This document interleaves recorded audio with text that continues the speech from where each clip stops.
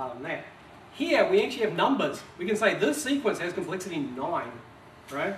This sequence has complexity 14. And sure enough, as this number goes up, it gets much harder to predict the sequences. And what he did is he took a whole bunch of these, gave them to a lot of students, and gave them IQ tests. And sure enough, the IQ test and their ability to deal with complexity correlated. It's not that surprising, really. So this is actually a computable, but only in the sequence prediction sort of domain, right? And finally, Ben Goetzel is about to publish a paper where he takes this universal intelligence stuff and then tries to approximate it in different ways and do various things. It's not published yet. He sent it to me on one of the guys who provided comments and so on for his paper, so I can't share that yet. But he's doing some work on that as well. So there are some things happening here, but it's still quite immature. Okay, now,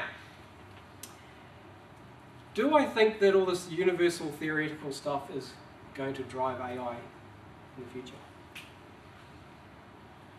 I think it's good. I think it's a big improvement. But I suspect that some of the key things are actually going to come from neuroscience. And if you look at the Monte Carlo AIXI, really, if you want to make that work well, a lot of it comes down to building better compressors. So it's better at predicting what's going to, it has a better model of what's happening in the future. And so, while you've now decomposed the problem into Monte Carlo tree search and having very good compressors, you still haven't, that's a beginning, but there's still a lot of the problem to be solved. How do you deal with all sorts of complex sequences and stuff? You need to build very, very powerful compressors to do these things. So it hasn't fully solved the problem. In order to solve the problem from there, there's an enormous amount of research to be done with compressors and actually really doing all the modeling of what's going on in the world and all this. So I suspect that where we're going to get a lot of things from, a lot of mileage from, is theoretical neuroscience. And this is the reason why I haven't actually been working on complexity type things recently. And I've come to London to work at the Gatsby unit at University College London. And the Gatsby unit is an interesting place because they do theoretical and computational neuroscience and machine learning. So they're actually working at the interface of two different areas. One is all the theoretical machine learning stuff from artificial intelligence, and the other side is the computational theoretical neuroscience. And they're finding the points at which these things are crossing over. And I think that's really interesting, and I think there's a lot of interesting things happening there. And so I'm arguing that the brain is not a black box. Usually I don't have such a gory picture of a brain, but it's Halloween. You got the cerebellum here, you got cerebellum down here, you got cerebral cortex, a bit of brainstem. Right, so when we look at a brain and you start looking at some theoretical neuroscience, you actually start to see a basic architecture for an artificial intelligence. It's really neat. So I'm going to try to explain in the minutes that remain a little bit of this. So this is the cerebral cortex. So this is this part up here. Not the stuff under here. Well, there's a whole bunch of stuff underneath this. So there's actually a whole bunch of, so this is sort of the outside view of the brain. Your brainstem coming up here, and there's a whole bunch of stuff underneath this subcortical. And that's important too. But we'll start off with this here. This is a very interesting system. One of the first interesting things about it is that it's basically a sheet. And it's got all these folds in it because it's been crumpled up to fit inside your skull. It's actually about the size of a dinner napkin, right? And it's such a useful thing that the brain seems to have had to evolutionarily scrunch it all up to fit inside your skull because it's of such value. It wants to get more and more of it in there, right? And this sheet acts as sort of like a computer to the brain. And it has a fairly consistent structure. It's got, depending how you count, 6 to 12 layers, and it's pretty similar across the whole from the back to the front of the brain, up and down. It's pretty similar. You find similar kinds of neurons and similar layers right across the whole thing. Okay. Now, the way it's split up is you have, basically, this is the back of your brain, this is the front of your brain. The back side here there's something called the central sulcus down the middle here, which is a kind of a valley. Now, this whole blue side, the back side here, is the perception side. So basically what that does is you have information coming in from the world, and it processes that information.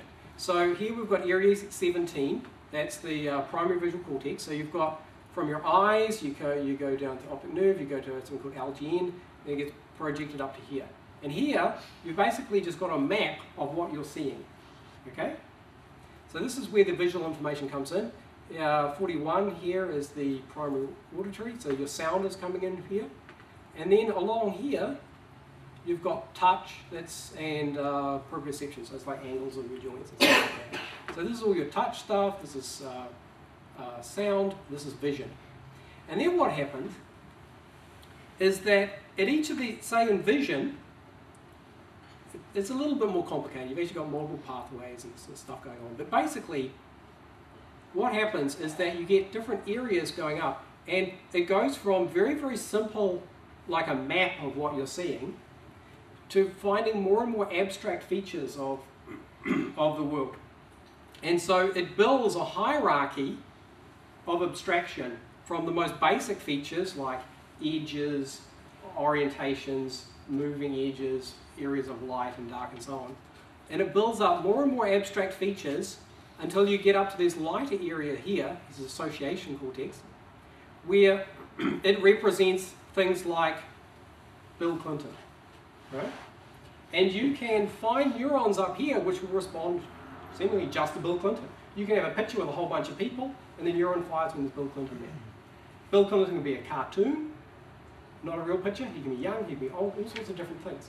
And so up here you have representations which are very, very abstract. Here, it's not so abstract. Same thing goes on in sound, same thing goes on motor.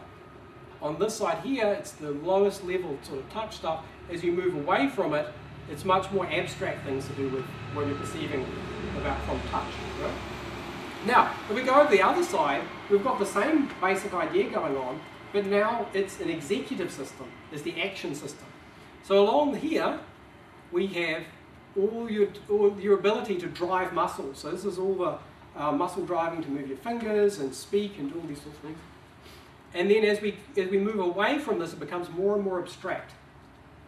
So it starts having plans of action and then whole sequences of action, all the way up to sort of long-term conceptual thinking about things, right? And so you've got this beautiful architecture, you've got this hierarchy from low-level perception all the way up to more abstract sort of perception.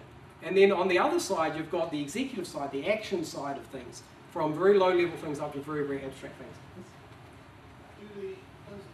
Down the central fissure, yeah, you've got the representation of the body fluids. Yes, yes. Do they match up? Yes, they do.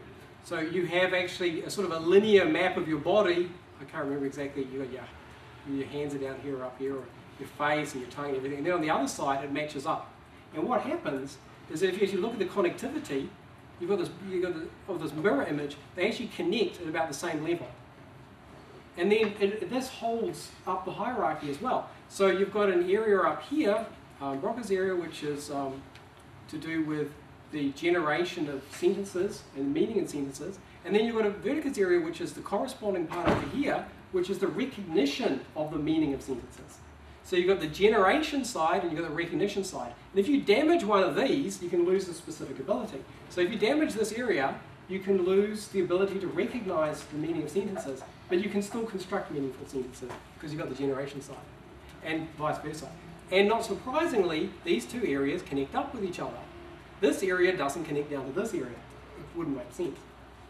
So what we have is we can basically take this and we can remap it out into some hierarchy. So we have all your senses here, you have the information coming in here, it becomes more and more abstract as you go up, and also the senses become integrated. So you have things up here which represent things to do with touch and sound. And then on the other side, you've got the same thing, but you've got the executive side of things, right? And that's what drives your actions and so on. And so you've got muscle firings down here to do things, all the way up to long-term conceptual planning. And what you find